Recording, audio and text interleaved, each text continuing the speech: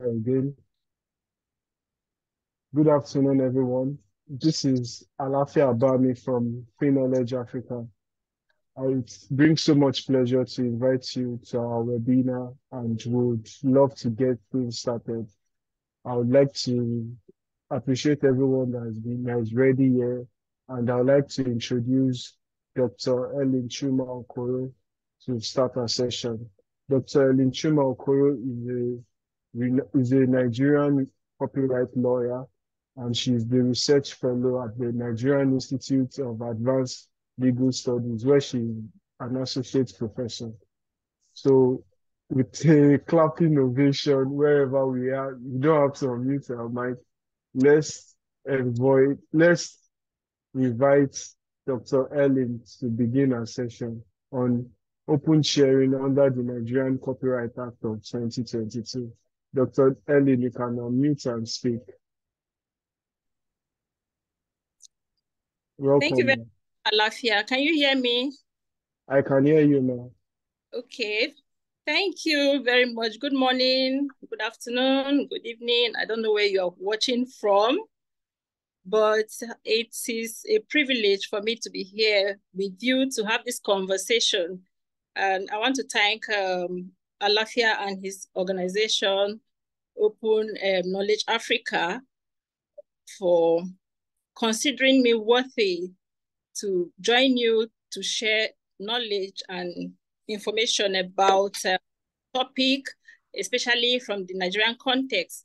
So it's important because in two ways, when we talk about open sharing, we're talking about the internet, sharing on the internet, and it affects everybody. And it can affect you in two ways, either by way of benefiting you, so using the internet to your advantage in terms of visibility for your work and other opportunities, or it could also affect you in terms of stepping on landmines and encountering some kind of repercussions in terms of copyright infringement. So if you are not careful how you work with the internet, how you interact with content in the internet, it's possible that you could commit some offenses that have some repercussions. So on that basis, I think it's important that we look at the subject both from the Nigerian perspective, that's talking about how Nigerian law provides for it, and also to look at the international landscape, how other countries provide for it. So I'm not going to talk too much deeply about the subject, just to give you general information, which if you're interested, it can also guide you in terms of trying to find out more about and trying to ensure that you protect yourself while the internet and also gain value from the internet. So I'm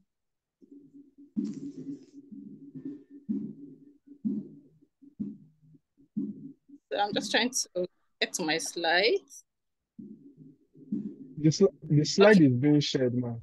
Yes, I know. So I'm just going back to that interface. Okay, so I look at this topic. I look at I have provided a kind of general outline, which is going to guide the conversation, and not necessarily that we can also make some deviations as we proceed. And please, if at any point you feel like you need to jump in with the comments, it is also welcome. So for us to have a proper understanding, I think we should also talk generally about what copyright means and what it does not mean. I know most of us have basic knowledge about it, but since this is going to be an online content, it's also important that we still try to define what we are talking about for the benefit of those that might not have such knowledge. So I'll also look at the relationship between copyright and open sharing. So there seems to be some kind of paradox here. You're talking about copyright, which talks mostly about exclusivity, and you're also talking about open sharing. So where's the connection? Is there some kind of antithesis in this subject? Is there some kind of conflict? We want to look at that. And then I'll also talk about the copyright-related challenges to open sharing. how copyright can actually inhibit open sharing. So I also briefly talk about arguments in support of open sharing, and also now with this general background, I will now go to freedom of panorama, which is some kind of standard for sharing of certain kinds of content online, particularly images. So we'll look at that. We'll look at meaning of freedom of panorama. Because of in order not to bite my tongue, I'll rather stick to the acronym, which I just said, FOP. So we'll look at FOP, we'll look at the meaning, we'll look at the rationale for it, and we look at the different standards and implications for such differences. So why is it necessary to be careful when you're dealing with images online? Because countries provide for them differently. And so what you know about one country is not what you know about the other country. And so it makes it necessary that you really have a clear understanding of what law applies to that particular image that you're trying to use. So like I said, it's a relationship of how you can use, how you can create works from some kind of content that are copyrighted, and basically buildings and other three-dimensional creative works. So how you can create derivative works from them by ways of photographing. And also, apart from the fact that you can create directly, we're also concerned about how you can use some of those images that people upload online. People have already taken those images, they upload them online. You can fall into trouble by using them, even though you're not the one that took the picture, but you can actually find yourself in trouble if you use them inappropriately. So that's about it. And then we now focus on Nigeria. We look at the new act, really, which has some interesting revelations, and we want to ask some questions. Why would the law take that dimension, and so on? So that's basically about the outline that I'm going to follow. So generally, copyright is a legal concept, or you can call it policy strategy, which protects works. And in this context, like I said, we're talking mostly about online content.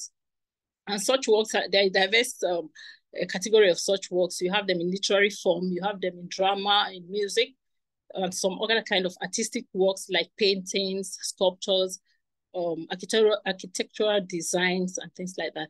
So copyright protects such works. And it does not only protect the original creation of that work, it also protects the derivative of that work. So people can use a particular content to create other content. For instance, people can use a novel to produce a movie out of a novel. People can translate a novel to other languages. And then in the particular context that we are even talking about, people can snap pictures of buildings. And so those photographs become derivative works of those buildings. So the question is, why is copyright even necessary in protecting these works? So many theories exist, and it's not something that I want to delve into here, but we can only say that there are two dimensions. Copyright protects, it's mainly from the surface of it, you will say, one will say that copyright is designed to protect the interests of work owners, people that own those works. And it's believed that they are entitled to those protection in the form of exclusive rights, so that they can gain some compensation in cases where infringement occurs. When people use their work without permission or illegally, they can gain some kind of reward, remuneration. And it is believed that that will encourage people the more to be creative. But at the bottom of this, on the surface objective, there is another objective, which is even more important. Copyright is more concerned to ensure that there is enough work in circulation for the public to use. And so copyright is particular about sharing. It is not interested in just protecting the works of owners per se, but it's more interested in ensuring that those works circulate in the society so that people can use them creatively, in very beneficial ways, in ways that add value and that are beneficial to the public.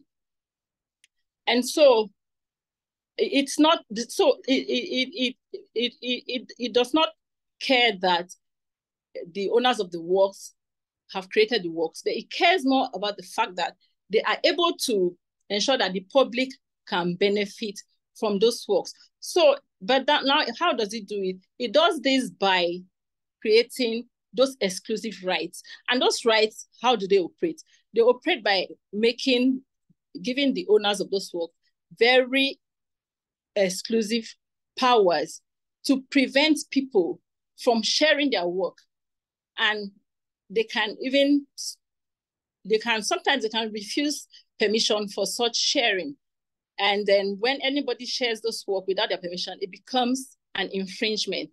And so then why would you even be talking about that kind of powerful right given to the owners of works? And on the other side, copyright is concerned with sharing. Yes, copyright is concerned with sharing because it believes that if you don't share knowledge, you don't share ideas, they will not thrive. The best way that ideas, knowledge, and information thrive is by sharing. If you don't keep them, if you keep them to yourself, of what benefit is it to you? But if you share it to the public, it becomes the raw material from which the other creative works can flourish. And so there has to be a mechanism for copyright law to balance these two related but somehow conflicting objectives. There has to be some kind of mechanism that copyright law will use to balance. And how is that done? It does this by, on the one hand, through the use of licenses or permits. So owners of copyright works are empowered. They have the power, they have the privilege of granting permissions for their works. So on that side, it's a kind of affirmative power given to the owners. But on the other side too, it provides for exceptions and limitations. So even though owners have the power to control some parts of their work, they're not allowed to exercise that power absolutely. There are some exceptions. There are some circumstances under which they will not exercise those powers. So whatever protection that copyright gives to them, there are some circumstances that it will not reach. So by the use of these exceptions and limitations now, copyright is able to balance the both objectives of ensuring that owners of works are protected, and also on the other hand of ensuring that there is sharing of works. So if, for instance, a particular exception exists for a work, for instance, there is an exception for use for educational purposes. And so ordinarily, if you reproduce a novel for commercial purposes, the owner has the right to require permission, to require you to get permission from him, and he can give that permission by licenses. But if you're going to use that novel for educational purposes, non-commercial educational purposes, then you don't even need to fall back to the owner to ask for permission. You just go ahead and do it, and the law allows you. Ordinarily, the owner of that, the author of that novel has the power to deny you permission. But because the law has created an exception based on the fact that you want to use it for non-commercial educational purpose, you can go ahead and bypass the author and use the work the way you want to use it. And it will not count, it will not empower the author to take any legal action against you. So that's how one of the ways that the law tries to balance these two rights. Then the law also provides safeguards in the form of the public domain. So any work that falling into the public domain, irrespective of whether it was copyrighted initially when it was created, it can no longer be protected. And in the public domain, you don't only have works that have expired, whose the copyright term has expired. You also have works that from the very beginning, they were not copyrightable. The law will not allow such works to be copyrighted. For instance, works that they feel it doesn't satisfy the criteria for copyright, such as it's not creative enough and things like that. So a lot of those works. So copyright ensures that it's carved in such a way that no matter what, once that a work has fallen into the public domain, then the power of the author to control the use of that work expires. And like I said, it also does so with the use of exceptions and limitations. So that's how the law is crafted. It's not really about anti-sharing or creating hurdles to sharing of information or content. Rather, it's designed to promote sharing.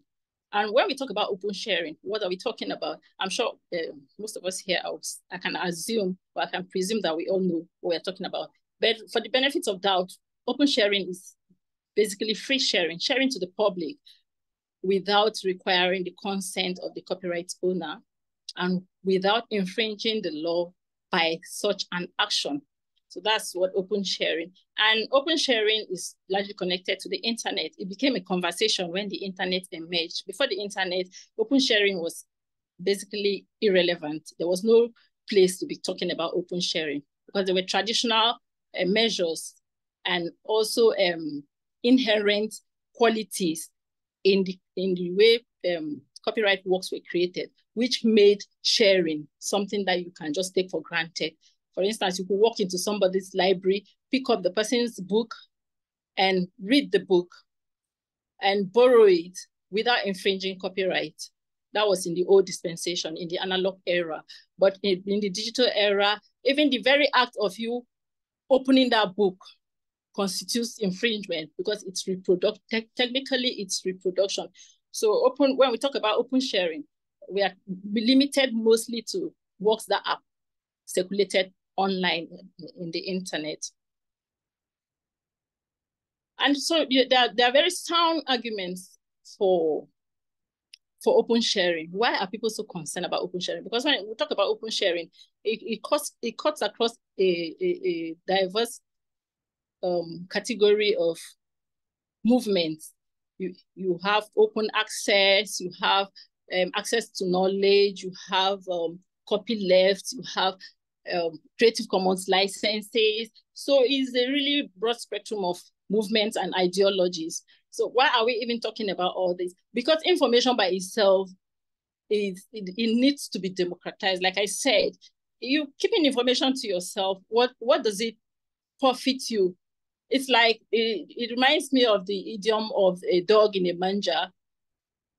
A dog in a manger, probably the dog will not allow the goats sharing the manger with it to eat the grass there. It will keep barking. And at the same time, the dog cannot even eat the grass. So what's the point?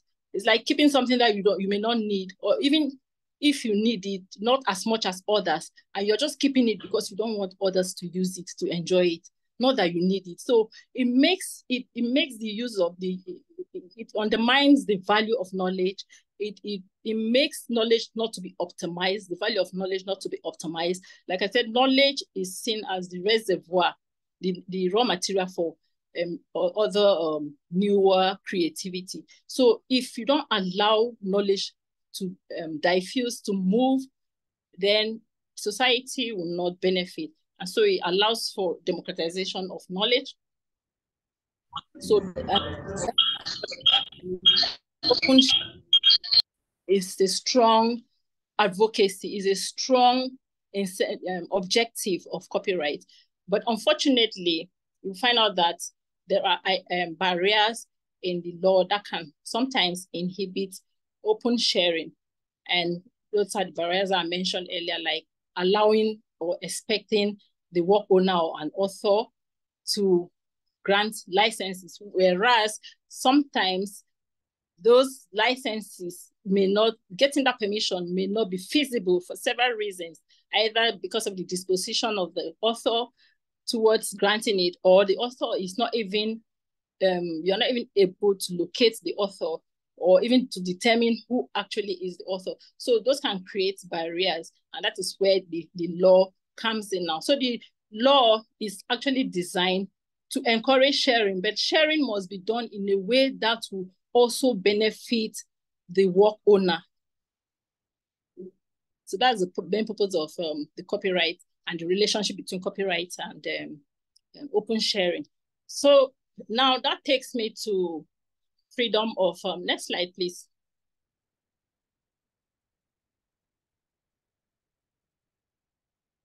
Are you still hearing me? Yes, ma. The next slide is the freedom of panorama. Yeah, okay, thank you. Okay, so now that takes me to freedom of panorama, which I said FOP. Again, I want to assume that most of us here understand what we mean by freedom of panorama. But again, we'll just give a basic explanation of it. I want to look at the legal status of the kind of contents that are affected by this freedom. What are the kind of content and what's the background behind it? We want to also look at the arguments for and against freedom of panorama, because there is a huge debate going on between work owners, artists, especially photographers and so on. There's a huge debate going on between them and the public, especially the open culture movement people. So on one hand, some people say there should be very robust freedom of panorama. But on the other hand, the artists are saying that no, that should not be allowed. And each of these perspectives have their very strong arguments. So we'll take a brief look at that. Then we'll also look at the implications for the different standards, because if you look at the law from a global perspective, there is no uniform standard for, especially when you want to talk about things like what kind of works are covered by freedom of panorama, or what kind of uses are permitted for those works, or even the meaning of public place, because freedom of panorama is basically concerned about some kind of works that are mounted in public spaces. So even the meaning of public space is debatable. Countries have different understandings, and this can create a kind of spaghetti bowl outlook in terms of trying to determine how or whether you using a particular image online is legit or it will land you into trouble. So then we'll narrow down to the provisions under the new Nigerian Copyright Act. So when trying to understand the kind of works covered by freedom of panorama, I think the best reference would be the Berne Convention. The Berne Convention is the mother, is the grandparent of most of the laws, copyright laws that we have today, both national and international. So the best reference, and it states very, very clearly, it states that literary and artistic works shall include drawings, paintings, architecture, sculpture, engraving, and lithography. So those, if you look at them, the kind of works that I mentioned here, they fall into a specific class. They fall into a specific class. But again, they are classified differently in different jurisdictions. Some jurisdictions might separate them. They have architectural works different, and then other works like the other works like sculpture, which they will classify as visual arts. Some will use the broad classification of artistic craftsmanship. In the US, they use the classification of useful articles. So even at that, there is a bit of confusion, or not really confusion. If you're looking at it from the national perspective, there's no confusion. Each country has a standard, and the Berne Convention actually allows that. But if you want to look at it from the global perspective, for instance, somebody like me in Nigeria trying to use an image online, probably of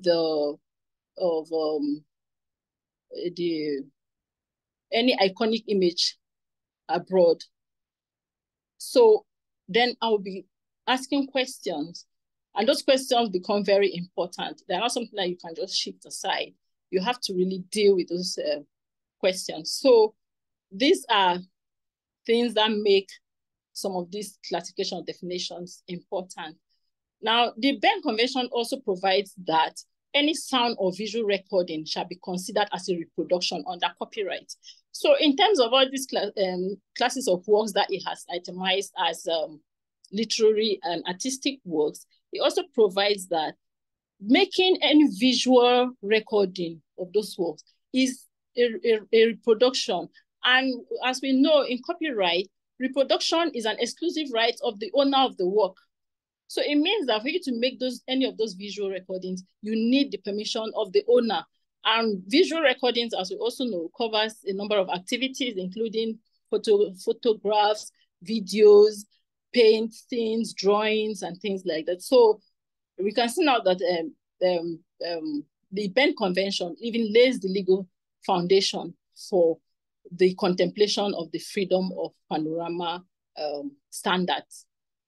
So now imagine if an individual takes a photo of any of these copyright works, such as any public building. Maybe we'll talk about the National Stadium, for instance, and somebody takes, or you know how some people erect sculptures along the road. Some very interesting creative works like that along the road. I think in Lagos here, there is one like opposite 7-Up.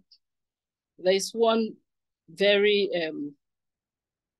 very artistic or very rich and creative collection of sculptures that have been mounted opposite 7-Up. So if one takes, ordinarily, going by the definition of the Berne Convention, it says this kind of works are copyright works, and making a reproduction of them is covered by copyright. So if somebody randomly goes there and take a picture of those sculptures, for instance, or any public building in countries, public buildings will be important in countries where architectural designs or architectural works are protected. So even though it's a public building, somebody designed it, somebody built it. So that person has the copyright over there. So if somebody randomly goes there and take a picture, the question that will be asked is, does it constitute an infringement? Does that single act of going there to take a picture or a video of that image, does it constitute an infringement? One, and if the person goes ahead to upload it on the internet, on his or her social media page, is that also an infringement? And even moving further, if another person sees the image, likes it, and downloads it to use it, is that an infringement for that other person? So those are the questions. And those are the questions that the Freedom of Information standards try to deal with. And the answer will depend on what the law of that country says about the freedom, the status of freedom of panorama. What does the law say? Does it protect it? Does it restrict it? So freedom of the concept or the whole understanding is said to have originated in Germany to allow taking images of work of arts and architecture.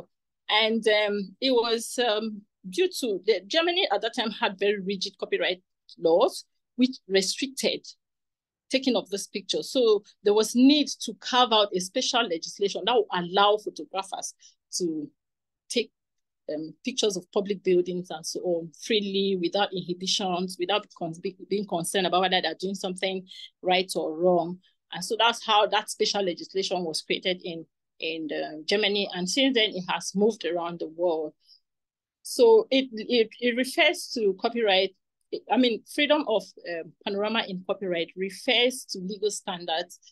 And these legal standards are designed in such a way that they permit people to use images of copyright or protected works that ordinarily they enjoy copyright. And how do they enjoy copyright? Because they satisfy all the conditions for the grant of a copyright. For instance, they are original, they are creative, and so some other, they are fixed, and some other qualifications like that. So ordinarily they enjoy copyright, but freedom of panorama allows or it permits using these images in some ways that ordinarily will be considered as an infringement. But again, like I said, the standard depends on the country, whether the country law will allow you to look at it as an infringement or whether it is not. And there are qualities for identifying such works. They have to be publicly placed and they have to be permanent.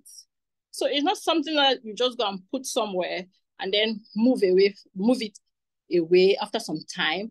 It has to be permanent. And in some countries like the UK, they have defined permanence to mean that by nature, the work will be permanent. So by nature means the lifespan of the work. So at no time that the work is the lifespan of the work or that the work is still standing, at no time will it be removed. And it was never the intention of the person that put it there that at some point in time, he or she will remove the work. So there has to be that element of permanency. And so it now points to some certain kind of works like buildings, like some structures, like some statues. In some countries, they have bridges, you have towers, you have things like London Bridge, what's it called? There's statute, the Statute of Liberty in the US. You have this I've forgotten what this image is called. This image of the risen Christ in Rio de Janeiro in Brazil. So it's not only about buildings, it's also about some statues. It's also about some structures like bridges, like towers and things like that. So it gives you an idea of the kind of work. And another thing that what I would like to also underscore is that the works that are affected by the FOP, they are not in the public domain. Those works are not public domain work. Once they are public domain work, like I said, copyright doesn't care about them. It's free. So they are not, the copyright in those works is still subsists. So you cannot go and look at the Liberty Tower, for instance, and say is the work in the public domain because it's mounted in a public space. No, copyright, it still enjoys copyright as far as the person, if the law allows the person that created it or designed it to claim copyright. So that's an important distinction. And such works derivatives can be created from such works in many forms. And these forms include taking photographs of them, videoing them, and paintings and drawings, which I mentioned earlier. And it doesn't stop, they're also publishing them to the public. So you could take, again, that's an important distinction. Sometimes you could take pictures, some laws will provide that. You could take pictures of those images, but the important thing is, what do you want to do with those images? So for instance, you could take them for your own personal use. You just want to put them in your personal collection or in your memoirs or things like that. But you don't want to publish them to the public. So if you just take them and leave them, probably use your phone, your mobile device, or any other device to capture the pictures, and you just keep them there, it will not constitute an infringement because the law contains enough exceptions to allow you to do that. But once you try now to share it, to upload it on the internet, it now becomes a problem because you're communicating the work to the public now. You're distributing the work, and those are rights that are reserved for the owners specifically. And for you to do that, you need to get the permission of the owner. So what are the arguments? So, well, we could say at this point, we could say that there's an underlying conflict somewhere. Okay, so why should we allow this kind of freedom? Sometimes even for commercial purposes. Why are people even arguing for freedom of panorama? So there are people that argue for, and there are people that argue against it. Mr. Lafia, sorry, do I have time limits? The session is to span for an hour, 30 minutes. We are 47 minutes in now. Well, this is 12:45, okay? Yeah, Yes, I'm almost done. We are 45 minutes in. Yeah. So what are the arguments? Again, the society is very important in this debate. The interest of the society is the interest of the public. So one of the sound arguments for FOP is that it is to accommodate the interests of the larger society. So apart from the single person, the individual that created that work, the public are interested in it in many ways. Some people just want to stand there and pose for their picture as a background. Some people want to show it to other people. Some people want to use it for research. Some people want to use it different reasons. So the society has a larger interest, which goes beyond the individual interest. And then it's also rooted in the notion that if you take the pain of going to a public space to erect an artistic work, very creative, beautiful work, and you expect that people will enjoy the aesthetic, the beautiful nature of the creative nature of the work. You expect people will enjoy it. You expect that maybe people will even be educated by it and enriched by it. Then why would you even complain when people come now to reproduce it? It's like promoting your own objective because you want to use it for beyond that space. They want to use it for other reasons. So it's like enhancing the value of the work. So why would you complain? You are the person that went there in the first place to erect it in the public. So why would you even complain? So that's the question the pro FOP people will be asking. And then they also say that is a very easy way and free way of people to express themselves and to also share their experiences. So when you take pictures, people express themselves through those images. If I go, for instance, to a particular background and take a picture, it means I'm lured towards that kind of beauty, towards that kind of attractiveness. So it's a kind of expressing my own preferences, my own understanding of culture and things like that. Then there is a way of even preserving memories. So even for future generations, because sometimes these structures might be destroyed. For instance, when during the Syria war, a lot of iconic sites were destroyed. So if people don't take these pictures and preserve them, future generation will not even have knowledge of this thing. So it's a way of being preserving culture for future generations. And this argument was one of the arguments of Germany when the EU was considering they were considering abolishing freedom of panorama. They were trying to they were debating about establishing stronger rules against freedom of panorama, and so they had this debate. Still in that context, they also argued that it serves the cultural, educational, other interests of the society, but not only that, it also protects the interests of the author and sometimes cultural heritage. And how does it protect the interests of the author? Especially when it allows for remuneration. So the author had this desire to also express himself in public, to showcase his skills. He went to the public and did it. But he did not do it with the anticipation that it will work against him. So sometimes when people come and take his work and benefit from it commercially, maybe make money out of it, the person that erected that particular structure might not be happy about that, might feel cheated. So, but where you have standards that allow remuneration, for instance, you can make the images, you can distribute it, you can use it for whatever purpose that you want to use, including commercial purpose, but you must provide adequate remuneration for the person that created the work. So in that context, it also protects the interests of the author. And then it also protects cultural heritage because some laws will actually provide for freedom of panorama, but they'll also go ahead to tell you how you can use the work. They'll create some restrictions that the images cannot be used for so and so purposes. So for that, in that way, they also help to protect the cultural heritage. And then one of the very, very important arguments is that when you allow restrictions, you create challenges, you create multiple problems for people, because random people will be required to be asking very complicated questions that they don't even understand.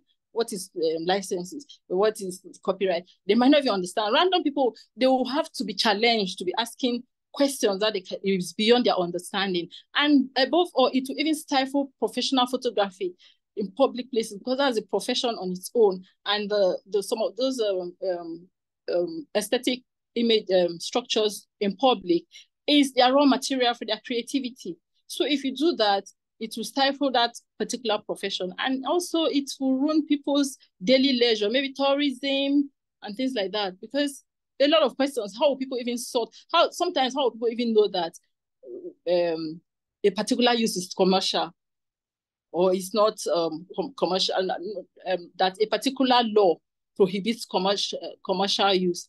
How would they know what constitutes commercial use under a particular law? So it creates problems for people, additional problems, which they argue that the easiest way to do away with those problems is just to allow freedom of panorama.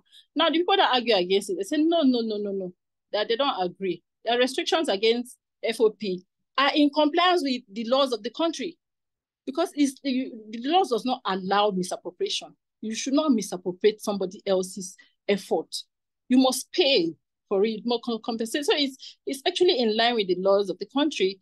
And of course, they say it's just like receiving royalties for other works. For instance, you play somebody's music, you pay royalties. So why wouldn't you extend that to another form of creativity in the public space?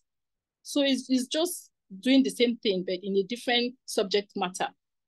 And they also say that using free shooting of such works in public places, especially for commercial purposes, conflicts with normal exploitation of the rights of the artist. So like I said, people might go to the public space and erect those works, but with just the intention to please the public. But when they know that somebody has used it to profitably, especially making huge money, like some people that might use it for to advertise for these major companies, that they might use it for advertisement purposes and so on. So, and then they realize that people have made money out of their effort without them benefiting. So it's against fairness, which is one of the other very strong rationales for copyright protection.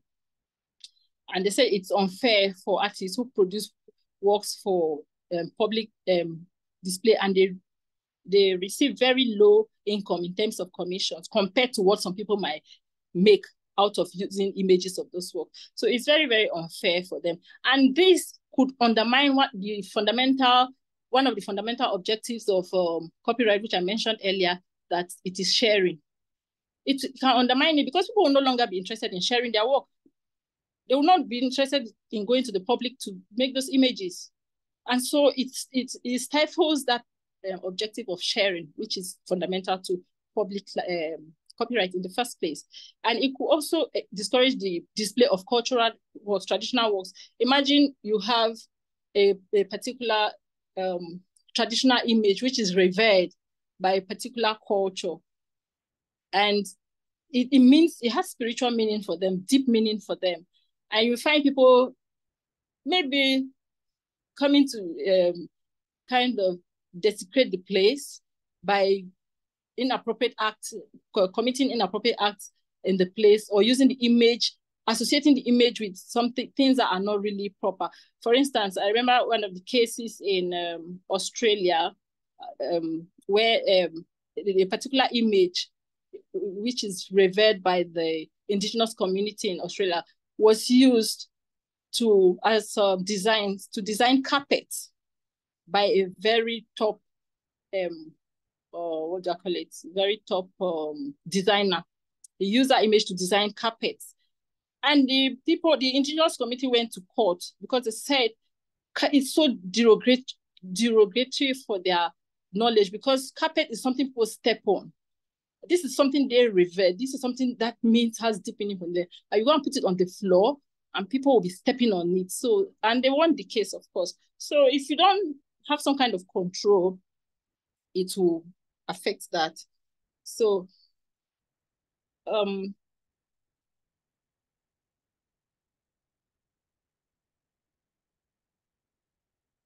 please, am I on to the next slide?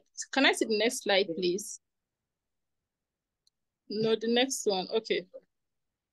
Okay, before then, we have to talk about the differences, because like remember I said there are different standards, and there are implications for these standards, for these differences, because it might, if you don't understand you have to keep track of the position in other countries. If you don't do that, you might actually find yourself infringing copyright.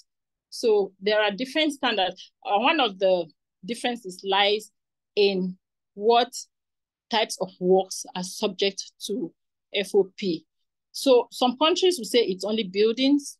Some countries will say it also covers visual art.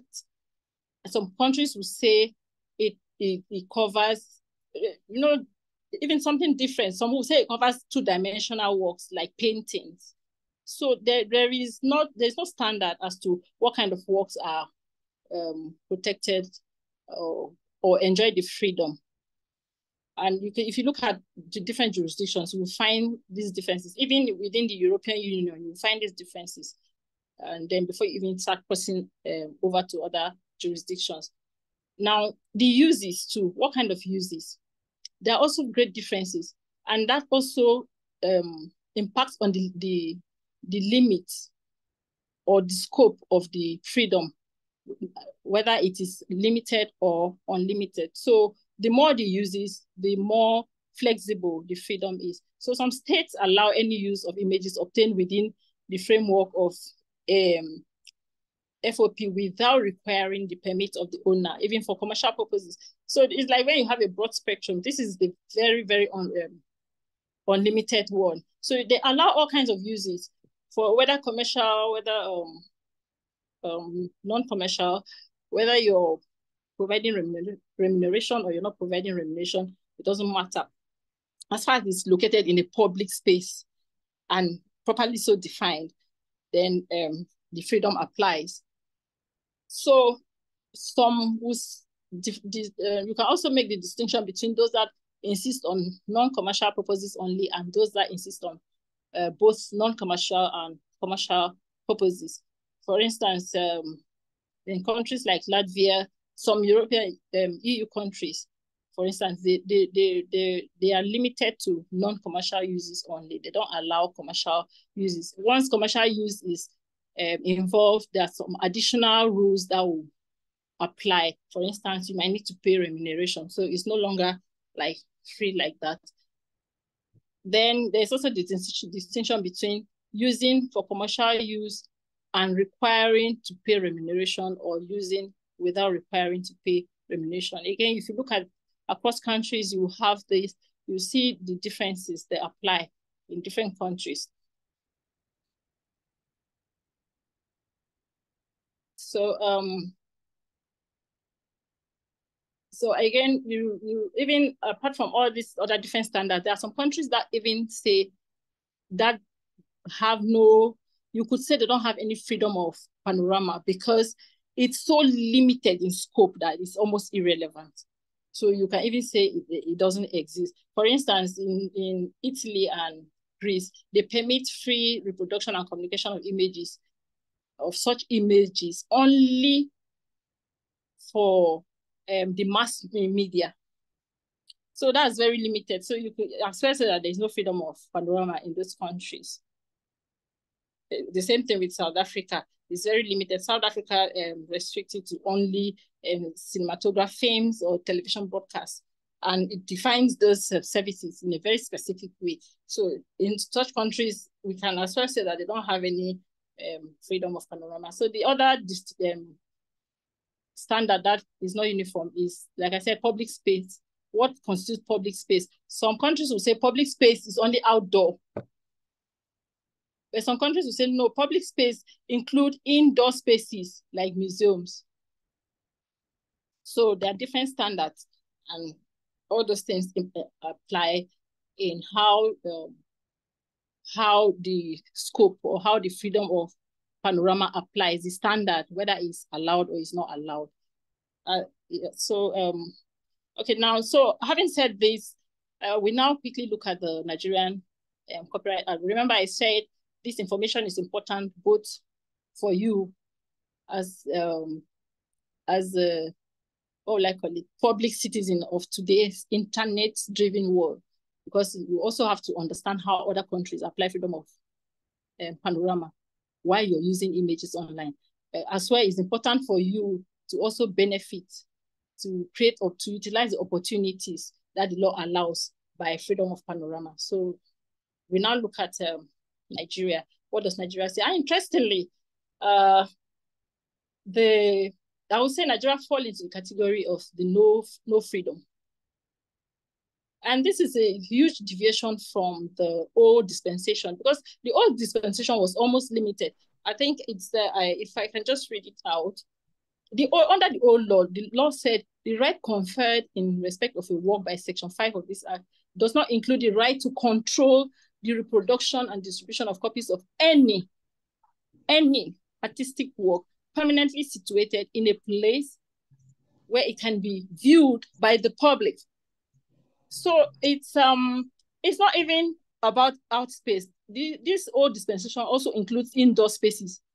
So, for instance, if you have like National Museum or places where you pay money to go and enjoy their services, there's some museums that pay money. Okay, they require fees for you to enter and view their content and everything. So you could even say that one was also falls within the kind of works that are protected. So it's not only about buildings and other physical structures or three-dimensional works that are situated outside. Even as long as the public can access the interior of the building to view works that are inside, located inside, it's also covered. So this was really very, very elastic. And I'm still trying to wrap my head around this to understand why. I think there must be a very serious argument why the new dispensation took the route that they took by Section 20, sub 1E, when they provided that freedom of information is restricted to the inclusion in an audiovisual work or a broadcast of an artistic work situated in a place where it can be viewed by the public, but with no mention of photographs or 3D works or some other kind of works that can be considered as works that are covered by FOP in other jurisdictions. It's limited to only broadcast or of an artistic work. So it's just like saying the case of limiting it only to the mass media. You could as well argue that there's no freedom of panorama in Nigeria. And that's very, very well if we look at all the arguments that I've mentioned earlier about the people for freedom of panorama, then you begin to apply to Nigeria, and then we see the consequences of such a restricted provision of the FOP. And what this means is that if you're using any image in from Nigeria, you have to be really careful. You have to be really careful, because if somebody decides to take up action, there could actually be strong legal basis for that. Please, can I have the next slide? So for us to even understand how restricted Nigeria's position is, let us look at what the UK says. I would say, and that's my own opinion, that the UK has one of the most elastic, most permissive standards. For the UK, it covers all buildings as well as most three-dimensional works, such as sculptures, that are permanently situated in a place. Remember, I said in a place, in a public space, which is outdoor, as well as in premises, which are open to the public. So it's both outdoor, and it covers almost all three-dimensional works. If you look at the provisions critically, it's very, very permissive.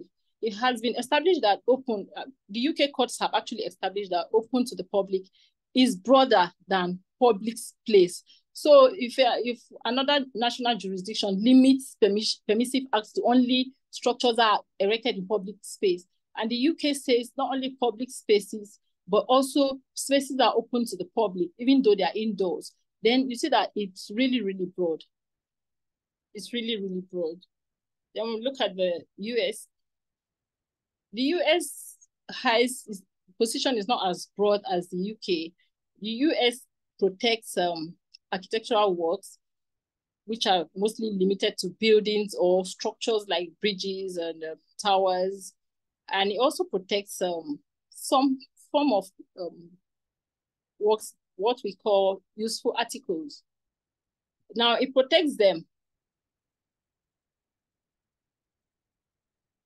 So it protects them. It guarantees all these rights that are guaranteed to the creator of the work or the person that created the work, that designed the work. The person as copyright owner of that work. The person has this exclusive right of distribution, public display, and everything. So by the US position, these particular rights don't apply as long as buildings are concerned. But the US position doesn't cover other artistic works protected by copyright, including some kinds of sculptures. So it's limited to the kind of sculptures that it applies to. It's not all kinds of sculptural works that it applies to. So using such images for commercial purposes may become a problem for anybody. So those are some of the things that so it's really doubtful. Again, I say it's really doubtful why Nigeria will take that position, this very, very limited position, because globally, the trend is towards a more relaxed freedom of panorama standard. And even recently as 2016, the EU made an attempt to strengthen their restrictions against making images of public buildings. And it was denied. I mean, the debates, they couldn't resolve the situation with both arguments. So they decided to maintain the status quo. So it's really doubtful why Nigeria would take this position. Next slide, please. No, next slide. I've talked about US, sorry. Now, yeah. So in conclusion, I'll say that copyright is designed to enable sharing because sharing benefits the society. It is not anti-sharing, it's pro-sharing.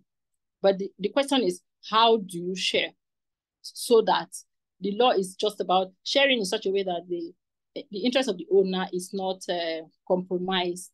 So it reconciles the two concerns of the owner's interest and also the public interest through the use of licenses, which are the tools that the owner uses, and also exceptions and limitations, which are the tools that the public uses.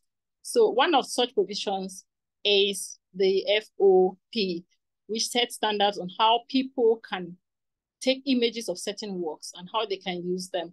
Now, different standards exist, like I said, across countries, and it's very important to be careful when using images online, because you might just be using an unlawful image, and that might land you into trouble. So the Nigerian Act adopts a very limited standard, and it's really not clear why that is so.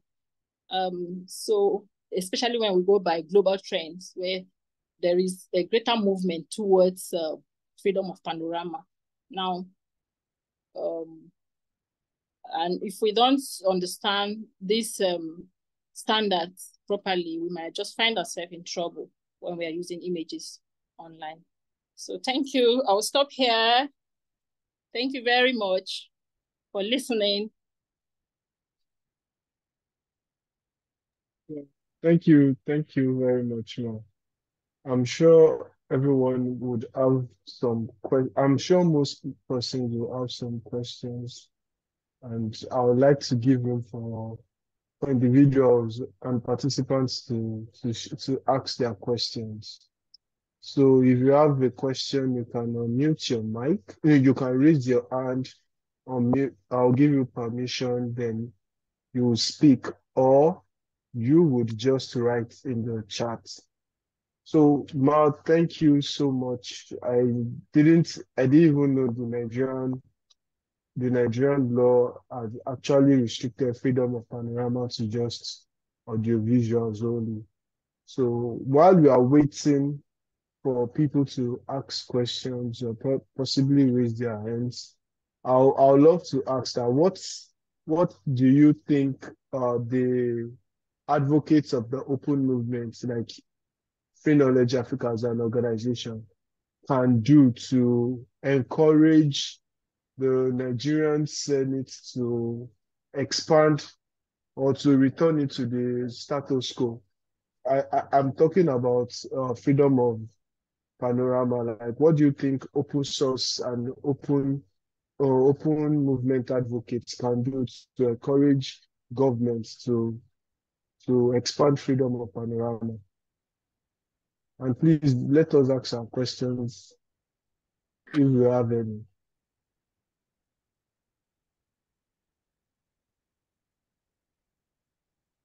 Okay, I mean, I I will think just, can I answer them as we go? yes. I think you should just answer them. We don't have any question for now. Uh, No one is raising their hand. okay, so I think the starting point is to understand why, the basis Okay. of change. That's Okay. because I didn't know too. You know, we are still studying the act. It was in the course of researching this topic that I discovered the information. So I'm also curious as to why. So that would be the starting point. If one can understand why, then one can now begin to present debate, arguments as to why it shouldn't be.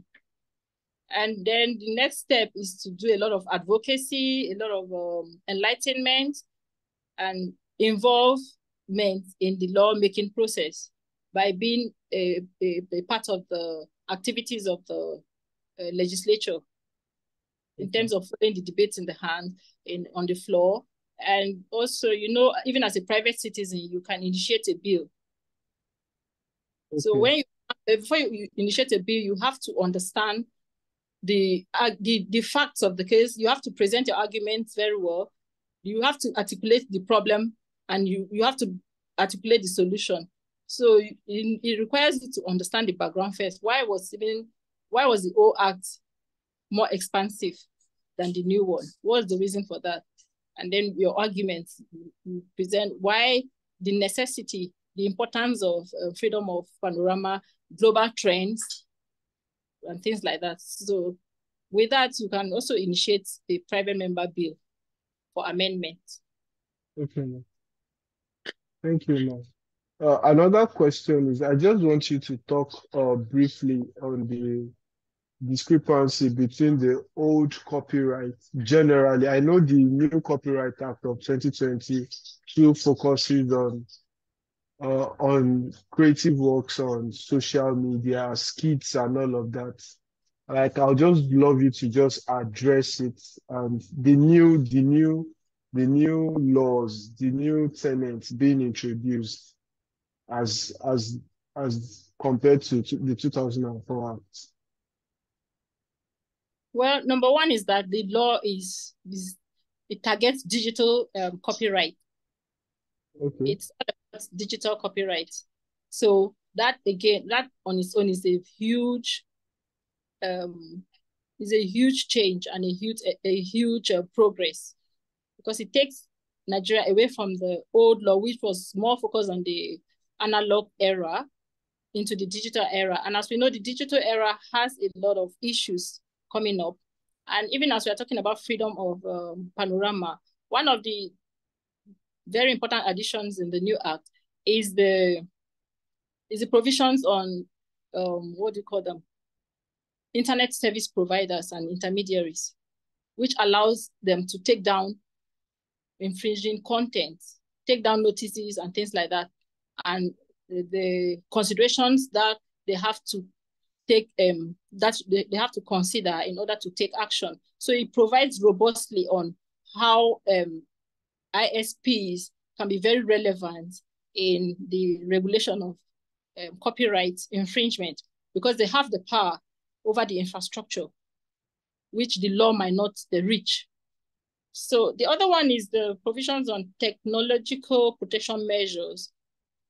So it recognizes that copyright today has different layers of protection. Apart from the law, which is like the first layer of protection, you now have the technology, which is the second layer. People use technology now by creating gate passes, like creating digital locks to their content. So that's the second layer.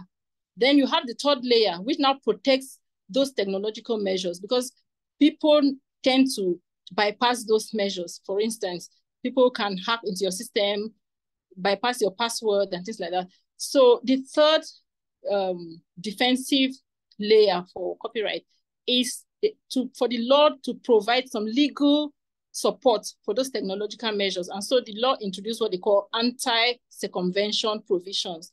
And what does those provisions do? They penalize people that bypass those digital barriers. For instance, people that hack into people's accounts, people that break into illegally access people's social media pages and things like that, they can be prosecuted under the provisions of those anti-circumvention provision measures. So those measures are basically there to protect the technology that the industry has introduced as the further protection for their content beyond what law cannot achieve. Law can provide that, okay, if you infringe my copyright, or if you copy my work illegally, maybe download my work illegally, you have committed an offense. Yeah, fine, but I have to take an action. I have to go to court. I have to win the case. So the industry now, in order to do a catch-up work with the hackers, they now develop these technological measures. So, for instance, if I password my account, you cannot go and illegally download content from my page and things like that. So now then the anti-circumvention measures now came in to protect those technological measures. So that those are two key important that are relevant to the topic we are discussing. But of course, there are several other provisions which we can only take them piecemeal. Thank you so much, Ma. We appreciate you for joining us. I don't Thank you. think there's any more question. No, like you did a good job. Nobody has question except myself. So Okay, thank you, sorry. everyone. Okay, Busola, you didn't raise up your hand. That was why I didn't notice. Sorry about that. Thank you very much, Ma, for the wonderful presentation. Though my question is a bit away from the freedom of panorama, it's on the public domain. They talked a bit on it.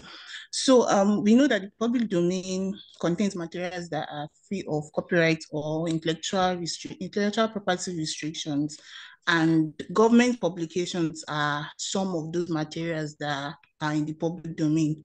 But what now happens when we see some materials that are published by governments or by ministries or some arms of the government, which now have copyright restrictions or copyright assigned to that ministry or that organization, and the contents of those materials are not like secretive or confidential information. Now, for the case of use or reuse, what does one do in such situation when you find a material that is copyrighted, though published by a governmental institution? Well, a lot of times copyright frowns against what will I call offense, like excessive appropriation or misappropriation. You can make use of a particular content, but when you make use of it in excess, to the extent that it becomes something that has some kind of distaste to it, then even if that work is free, it raises questions. So if using content published by government institutions, and again, it depends. I don't think publications like articles and things like that published by government institutions would be, the law allows them to be so free that you can just how do I say it? You can just reproduce them verbatim without some kind of acknowledgement or attribution. Remember, copyright is a broad field. It doesn't only protect the economic rights, it also protects moral rights. So at least you have to, even if those works are free, there are some moral rights that are standard, like attribution. So you will not want to take those works verbatim without attribution. But I don't think if you reproduce them and with proper attribution, then it can be provided they fall under works that are allowed or considered in the public domain, according to the law, provided they fall under those categories. I don't think using them in that way will, using them in that way without proper attribution, I don't think it will be allowed under any circumstance.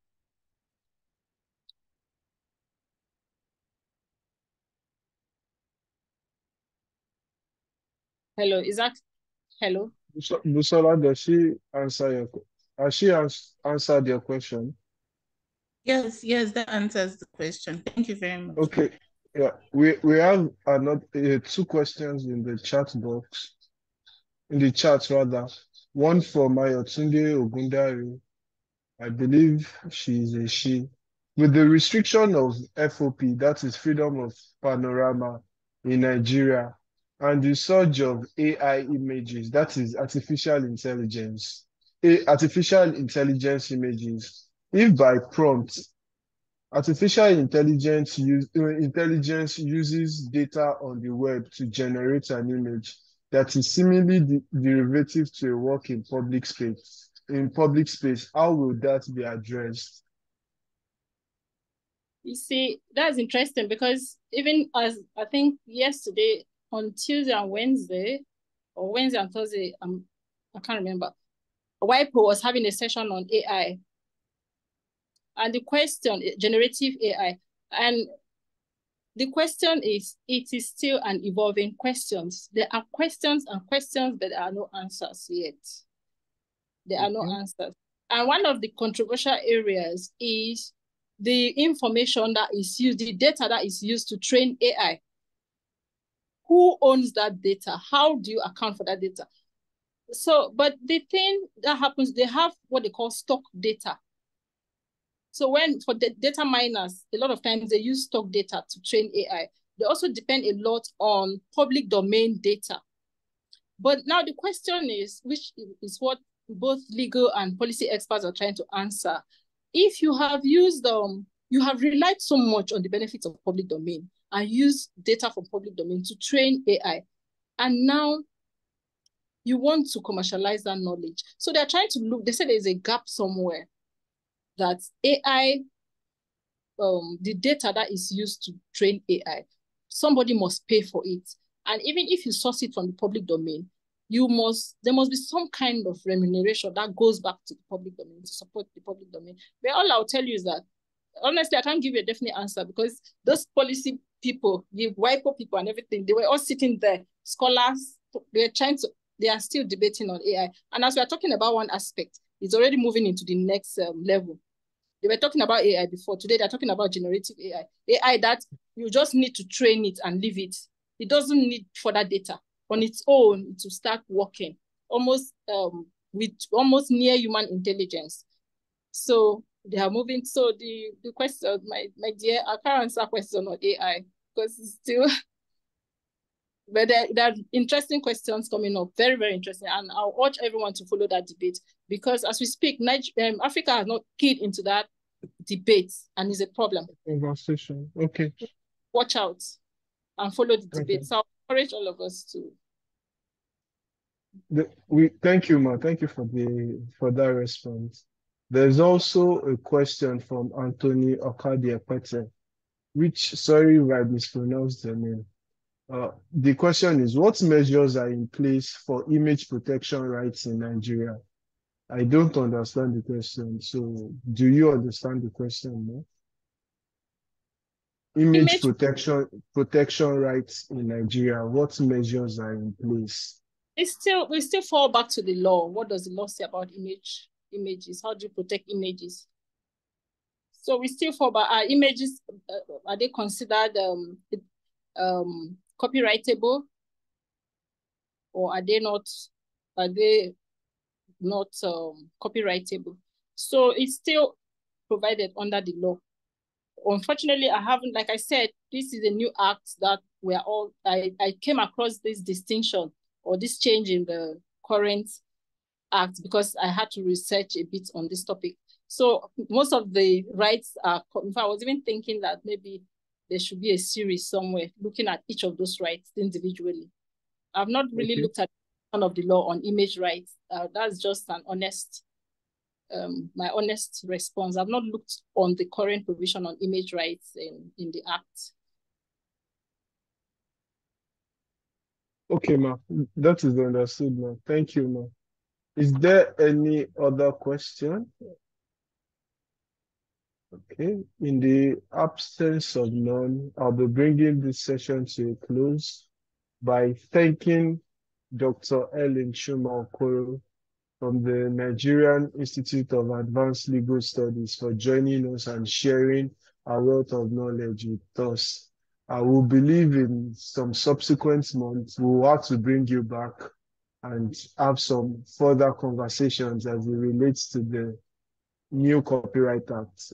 So thank you everyone also for joining us. We started about 12:10 and you've spent over 70 minutes of your day with us. We are Free Knowledge Africa. We are appreciative of your gesture. So we'll be expecting you in our next month's webinar. Till then, have a wonderful time. Bye. Thank you for having me. Yeah, bye, ma. Bye, everyone.